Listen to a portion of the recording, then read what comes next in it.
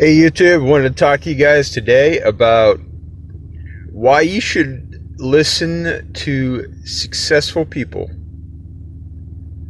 There's more to growing a business, there's more to growing in personal growth, personal positive attitude, PMA, personal positive attitude, KISS, keep it short and simple.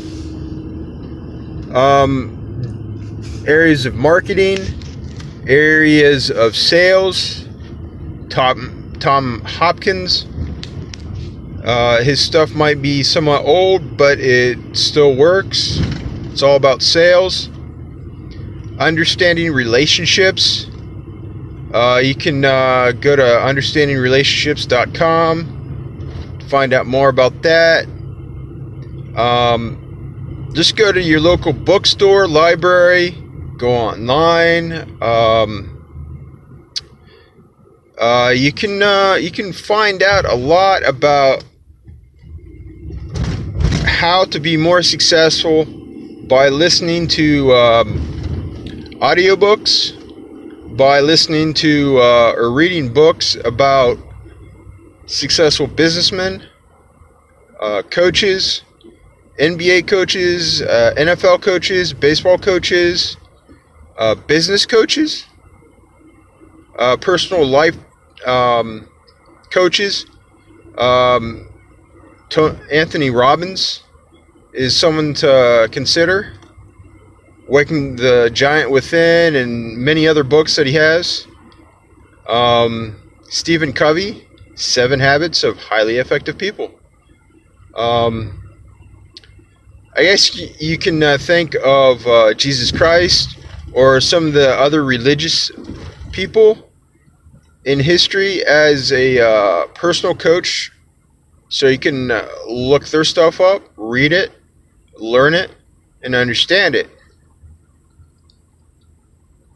And I try to read or listen to 2 books a week.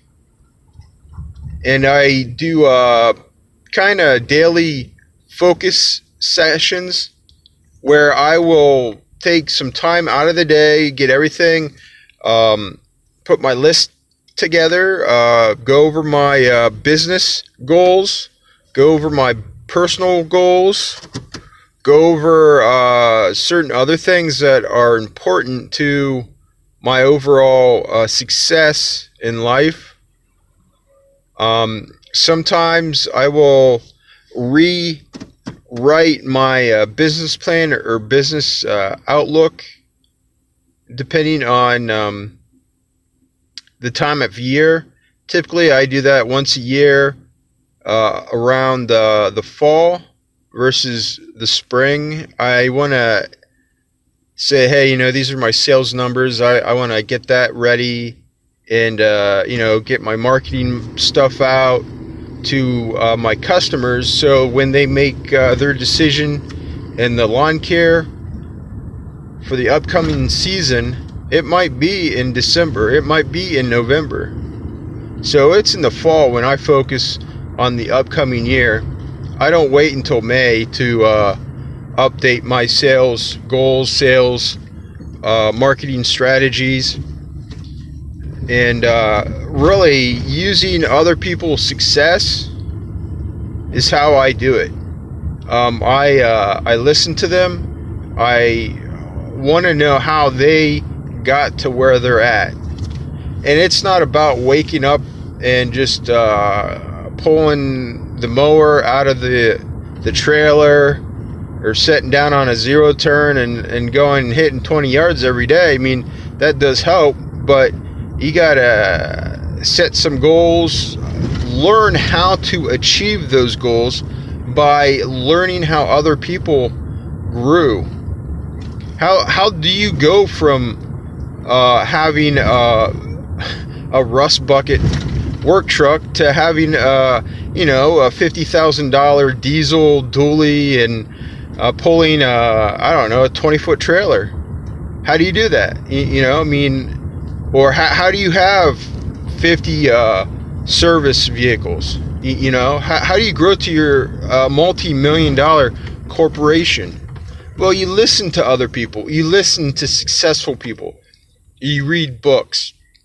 Sometimes you got to read more than one book to really understand, and you might not get it until you get to a certain level. Then once you get to a certain level, you need someone else's ideas and thoughts about how to take it to the next level. And it's not just all about marketing. It's about personal relationships. It's about your emotional intelligence. It's not about being the smartest person in the room. It's about how do you deal with people? How do you react to their answer to the questions you ask in the sales process?